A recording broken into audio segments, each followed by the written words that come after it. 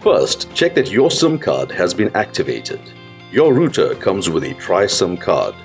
Remove the SIM from the card and insert the correct size SIM into your phone. If your SIM is activated, you will receive a confirmation SMS.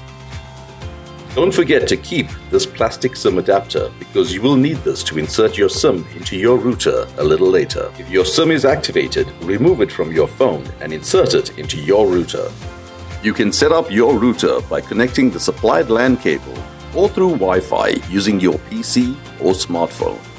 If you are connecting via Wi-Fi, please select the ZTE 2.4G option from the available Wi-Fi connections on your PC or your smartphone. Once connected, you will need to open your internet browser such as Google Chrome or Microsoft Edge and enter the following IP address in the address bar at the top of the page.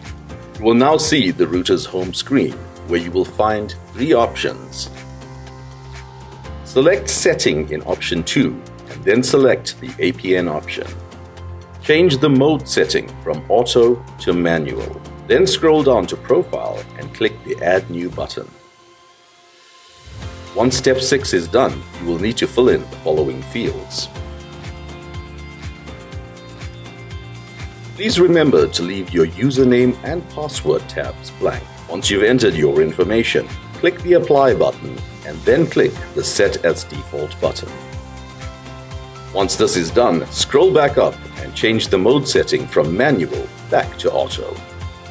You can now return to the router's home screen and set the data connection button switch to on. The red light on your router will turn green and you'll be connected to the network. Happy surfing!